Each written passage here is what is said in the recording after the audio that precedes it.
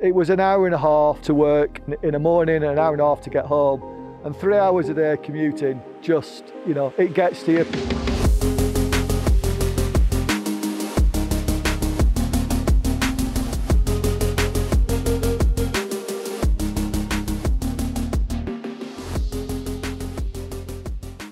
So I'm Kev, I'm a mountain bike race organiser, and I'm living off-grid in this truck in these beautiful forest locations, building mountain bike trails. So when I worked in offices, I'm an industrial chemist by profession, and I've worked for the likes of AstraZeneca, Unilever, Total Fina. I was always in an office, but I loved getting out into the countryside. But for most of my working life, I had to do a lot of miles, big commutes. I just got fed up of the commute. It was an hour and a half to work in the morning and an hour and a half to get home, and 3 hours a day commuting. It gets to you. It might be that 3 hours on average, but some days you can be sat there for an hour and a half in a traffic jam on the way home or the way to work, and it's not good for my mental health. I progressed from that to doing this job where I could be outside, building mountain bike trails, running the events, and the van life just slowly took over. You soon realise the less commuting you have to do, the more time that you have, and it just makes life easier. And on top of that, you get this view. And it's a cracking view. So I got this Mercedes 814, it's a 1995. I bought it at the end of 2018, and I saw this on Facebook Marketplace and was like, that's what I need. It's got a big garage, I like an old Merc, so I went and got it. So I've been mountain biking since the late 80s. 2010 I got back on the bike, and then when I quit my office job at the end of 2014 and didn't need to commute an hour and a half to work in the T4.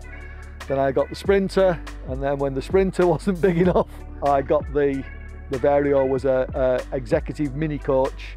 I then got this, so that's like my journey through van life. I mean, I've even toured Europe in a Polo where I stripped out everything but the driver's seat and put a bed in and had my bikes on the back and managed in a Polo. Now I'm here doing this and enabling me to be here for many weeks at a time.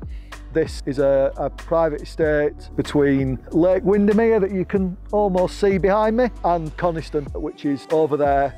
They have various events here. So I run the mountain bike events. They've got quite a lot going on and sort of all year round. It is well used despite being very isolated up here. There is actually quite a lot going on this estate. Of the various places I get to live, this is my favourite place, and Freya likes it too. She loves it up here. So a quick lap of the van. So this solar panel I only put on there this winter. It might look wonky, but it is designed so that when I pull it out to face the same south as that one in winter, that it's a bit of an angle, and that's been really good. It used to be on the roof, but in winter you're much better with a vertical panel, so I moved it to the side and made it pivot out. But for now it's just there, so the wires look a bit untidy. The massive black tape you see there is actually my 4G aerial, but because the van's quite tall and because I spend a lot of time in forests and up forest tracks, I keep knocking things off, so it still works, so I keep using it.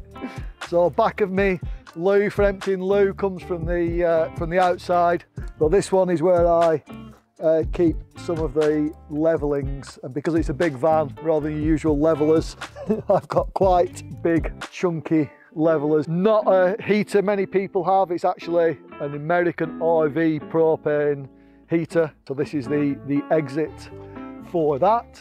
Oh, the chimney, yeah, so as you can see I've got the same registration plate on here as the truck, because this tows behind but that makes my life much easier. It means once I'm here, this is basically a cabin on wheels and it stops, and then I can bob to the shops or go and work in the forest using the chimney. I basically use it like a covered quad. For me, it's very useful. I enjoy it, and as you can see, it's covered in mud because it gets used off-road. They are absolutely fantastic. Even tow a little trailer sometimes when I need extra kit. Got quite a decent sized garage on the bike, but I do need to carry quite a lot of kit with me. More belly lockers full of stuff to level the van. So my gas is in the back, carrying a lot of gas, so I can do a long time in winter if I need it for heating. When it is in the depths of winter, I also put in a wood burner.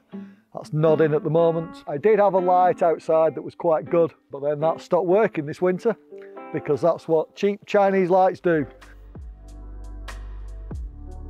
It's definitely a cheaper way of life, particularly now I've got set up with, you know, with everything that I've got sort of power-wise. Yeah, I can live very cheaply, particularly as I like to cook some stuff, do some batch cooking. You can't buy a chilli like I make my own chilli, and I can do a big batch and freeze it, have then 2 months worth of one chilli a week sort of thing. The sort of day-to-day costs for me are quite cheap, you know, £10 a day for food and spends. But I think a lot of people, they think, oh, I'll go and live in a van and it'll be cheap. But you either need to spend a lot on the van at the start, or you need to keep upgrading. It's cheap once you've spent the money, and a lot of people think they can manage with less. And you know, you can manage with less, but it's always easier with more. So there's a balance there between how much you spend and how easy life is. I want to be able to live as easy as possible, that I can put all of my effort into the business. I don't have debts, I'd paid off my mortgage, I don't have kids, I don't have a expensive missus or anything. So if I can tick over and have this lifestyle that I want, then I'm happy enough, and that's, you know, that's what I've set myself up for, and I've succeeded, I think. I quite like my own company, which for this sort of lifestyle where I am, you know, in 2021 I was here for 13 weeks on my own, where there was still a little bit of sort of COVID stuff around, but I quite like that. But there are times when you need friends and whatever, and I'm quite lucky that people do come to help me do what I do during the day. Some people who volunteer and come and do a little bit. The odd person that's part of my team, it's quite good. I can get people to bring me milk and bread, that are sort of the things I need on a weekly basis without having to go out. Also, because I'm doing this for events, there'll be 1,000 people at the event here at the end of May. I get a lot of social interaction, that sort of once a month when I have an event, and then get to be on my own for a bit until the next event. So there's a balance, and you know, sometimes I do feel it, but also with the world today, with WhatsApp, Facebook, YouTube, I make it work, but it certainly isn't for everybody. I say I'm quite happy on my own. I think if there was no one, and certainly if I didn't have the dog, she loves it.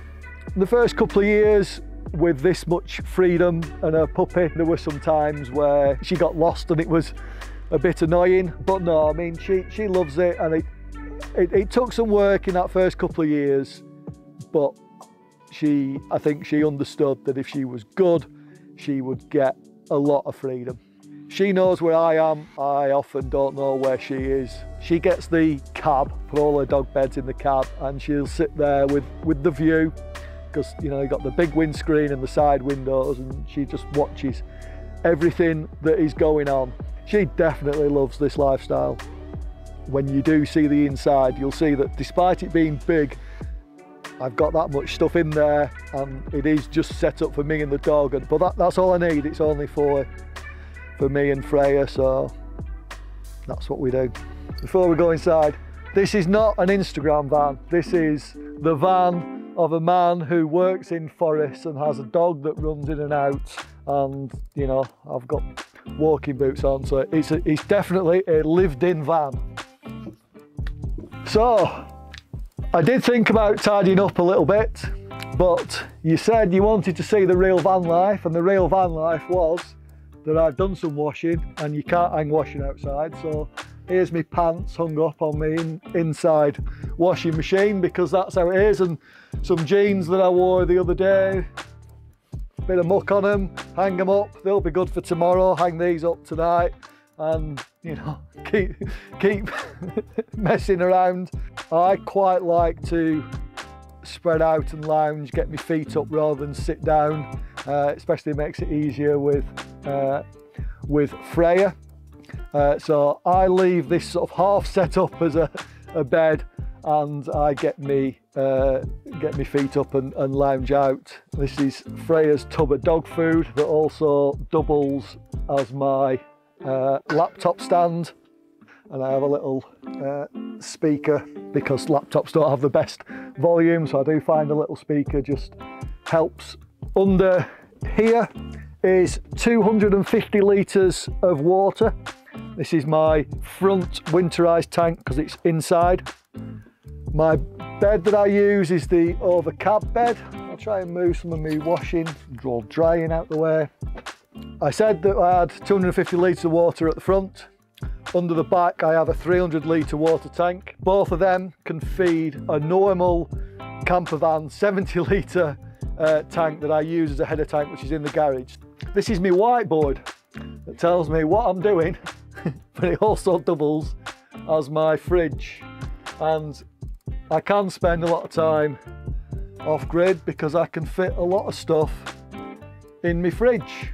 A freezer full of stuff, and hence I'm self-sufficient. I mean, most people don't have a freezer, but I do. But yeah, so I have a full fridge and a full freezer because I've not been here long and I'm going to be here a while. So I stack it up. Dishwasher, 6.5 litres of water, and it'll do like 3 days worth of washing in one go without me doing anything other than putting it in. And for the water saving alone, it's just fantastic. Tucked in this corner is the washing machine. It is a proper washing machine, slightly smaller, popular with people on narrow boats. That's one of the things that has kept me being very self-sufficient and not needing to drive into town. So I've got a little shower unit. These things are brilliant. If you're showering, you can use rainwater. I can stick this under a corner of the van where the water's dripping and it'll fill up if it's raining, or go and grab some from a stream or something that's not potable, and I can use that. The heating on the induction hob or gas, depending what I need. But I like this setup. The little showers are so good, and they're so good at being able to just use whatever other water's around so I can keep my potable water for drinking. I have a 2 kilowatt fan heater here. I can use this on my battery system. So this is my little electrical cupboard. This is my 100 amp MPPT, and then I've got a Victron 2000 kVA inverter. That's my always on inverter. Tucked behind it is a 3000 watt G&L inverter. So a lot of people tell me that I can't do what I already do, which is always quite amusing, because it's not like I'm gonna do that, I've got this, it's gonna work. You know, I've been doing this for a number of years and been building slowly up to it. So, you know, when people say that's wrong, you can't do it, there's no way that works, it's a little bit funny that way. In all honesty, I will probably live in a van until I'm in an old people's home. So I will do this event organising for as long as I can manage, but it is quite physical. And then I will probably sell things that I don't need, hopefully one day retire. I love the van life, I'd like to travel, but yeah, we will see. But yeah, I've no no intention of moving back into a house. I think it's a lot harder than Instagram and the current trend of van life makes it. I mean, I'm not your typical van lifer who is travelling around and having problems of where to park and you know, people giving them grief for parking where the locals don't want them. I don't have those issues. But one of the things I see a lot of people trying to do is building the perfect van or getting everything sorted just right. That's not needed. Just get out there, do what you can within whatever setup limitations you have. Go out there, enjoy it. As I say, I started doing this and I was doing like 5 days and then back home, and I've slowly built up to something that works for me. And what works for one person doesn't work for everyone, but if you've got something to start with, do that. Don't spend money trying to make the perfect van. Use that money to go and use the van. So thanks for watching.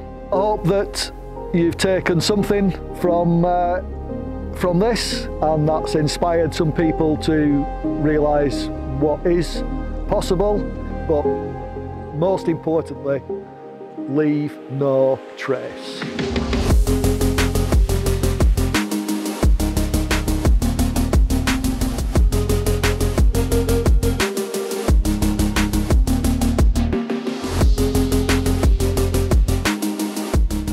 Hi guys, thanks for watching the video. Thanks to Kev for showing us around and telling his story. If you enjoyed the video, give it a like, and if you want to see more content like this, then subscribe to our channel, and we'll see you on the next one.